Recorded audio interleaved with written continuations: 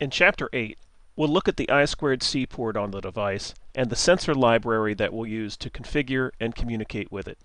In the lab, we'll use a code composer tool called GUI Composer to visualize the data transferred over the I2C bus from the light sensor on the educational BoosterPack.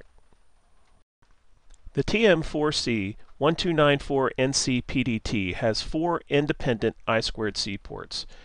Each port supports being a transmitter or receiver in both master and slave modes. Simultaneous master and slave operation is supported. Both the transmit and receive FIFOs are 8 entries deep. Operational speeds are 100, 400, 1000, and 3330 kilobits per second. Inputs are glitch suppressed and the module is DMA enabled. Note that each slave device on the bus must have its own unique address. Normally, this address is somewhat programmable with the use of pull-ups or pull-downs. The sensor library was originally written to support the Sensor Hub BoosterPack. This BoosterPack has 5 separate sensors, all connected to the I2C bus. The sensors include an infrared temperature sensor, an ambient pressure sensor, a 9-axis motion sensor, an ambient and infrared light sensor, and a humidity and ambient temperature sensor. This BoosterPack can be purchased using the part number shown at the lower right. The TivaWare sensor library includes drivers for the microcontroller I2C port, examples for each sensor hub sensor, and functions for manipulating the magnetometer readings. A direct cosine matrix or DCM sensor fusion algorithm is included that combines the 9 axes of motion from the motion sensor into 3 Euler angles of position. Example code reads the sensors and applies the DCM algorithm to the data. Also included are vector operations like add, cross product, dot product, and scale. All 3 development environments are supported, and the driver library is under a BSD type license.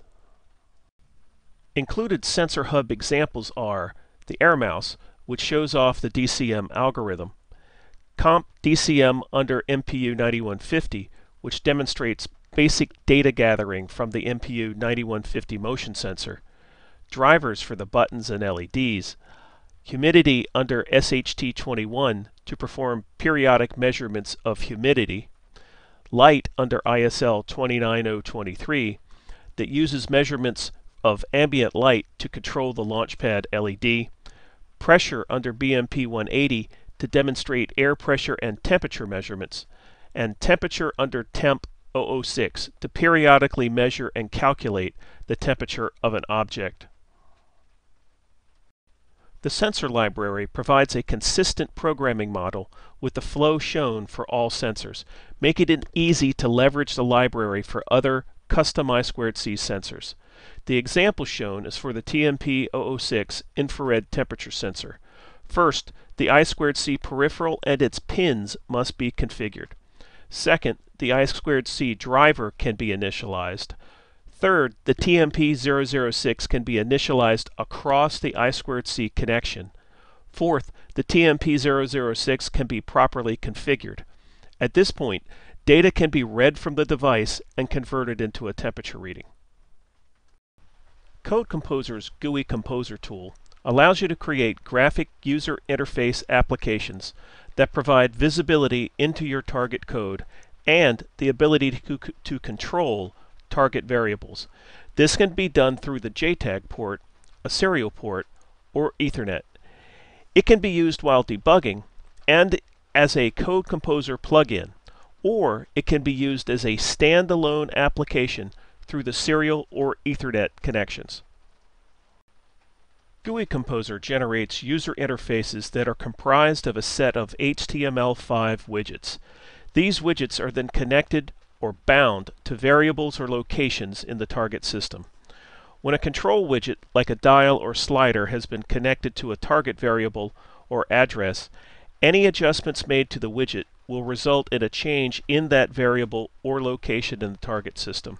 For example, you could use a dial to change a variable that controls the speed that a motor is spinning. When a display widget like a gauge or graph is connected, then the value is read from the target system and the value is displayed in the widget. In Lab 8, we'll create a simple program to read the data from the light sensor on the educational BoosterPack across the I2C bus after we verify that the code is functional. By displaying the data in Code Composer, we'll create a GUI Composer display to show the data.